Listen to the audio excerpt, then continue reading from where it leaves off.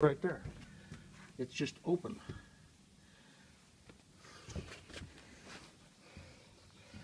Well, I don't ever leave the house without a knife in my pocket, but I did this morning. I wish I had it.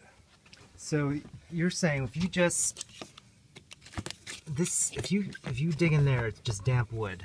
I just want to show Yeah, what we're talking about. It's like it damp is, wood. and it's So you're saying a piece of, how should it have been? Like before these doors went in,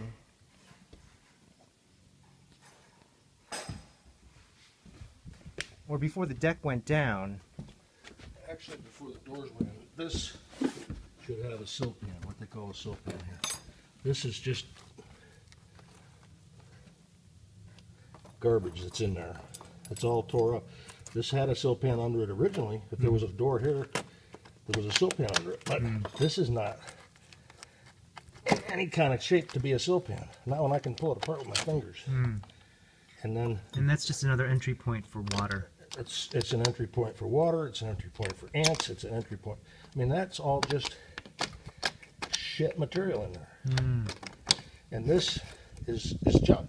I mean, it's not even fastened down, it's just floating around in there. Right. But there's nothing under this door.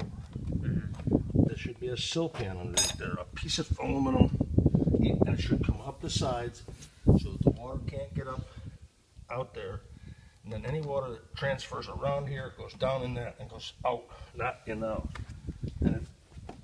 And just to recap what you're saying here, in terms of this construction, this should have been wrapped first, then these doors go on, and then what were you saying about up at the corners? Like, Well, at the top, I mean, even like that piece of, why would you put new framing against that piece of shit? yeah, It's full of ants and yeah.